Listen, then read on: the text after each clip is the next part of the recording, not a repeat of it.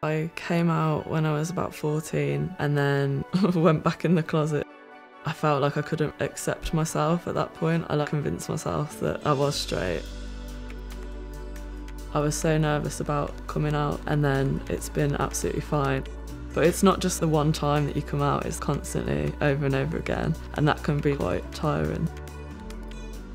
People tend to assume that I'm straight. I always get asked, like, have you got a boyfriend? And I think it's so easy to just say, have you got a partner? Little tweaks to language can make a big difference.